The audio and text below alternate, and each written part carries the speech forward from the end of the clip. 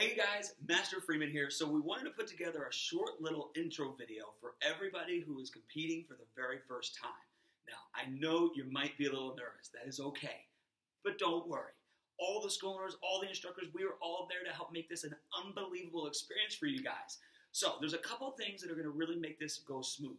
The first thing, want to make sure you know your ring assignment and your start time. That's really important. Don't forget that part.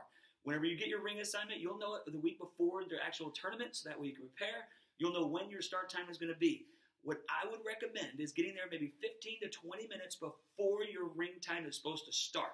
So that way when you get there, you have plenty of time to register at the door, then you can find your ring, and then you can get set up. So here's what I would recommend. Let's pretend you're in ring number 6 at 12 o'clock. You guys get there at 11:40. You walk in. There's going to be a lot of things going on. There might be some rings going on. There might be some sparring going on, some forms, a lot of yelling, a lot of excitement.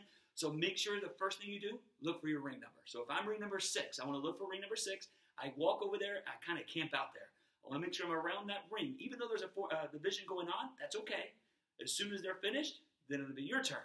The center judge, they'll call all the competitors up there. Now, the best part about this, as soon as you guys walk up there, you finish your forms, you do forms competition, immediately following the forms competition will be the sparring.